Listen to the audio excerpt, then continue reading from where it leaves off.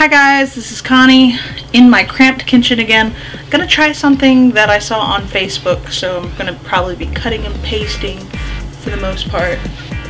We're gonna try grilled cheese with bacon and guacamole, and it looked really cool on Facebook.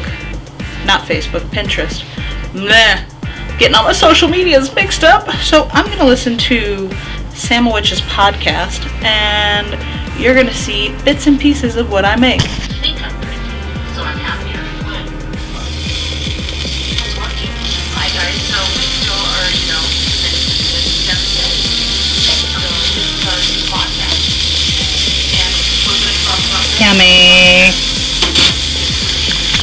I didn't mean for that to be so suggestive, but now we have cooking bacon. That will eventually look like this. I've cut it into pieces. Woohoo! Oh, I missed the button. So, the rest of the bacon is almost done. We are not going to unplug this because we're going to use it. Ooh, extra crispy. Woo, get it?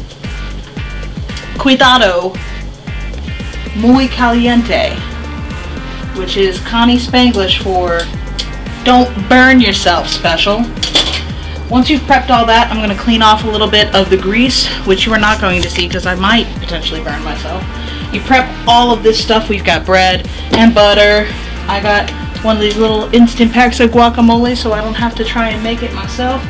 And I still have some lactose-free cheese because Mustachio is lactose intolerant. Got this for tacos, didn't go over so well, but this stuff does melt really, really well in grilled cheese. So we're going to hook all that up.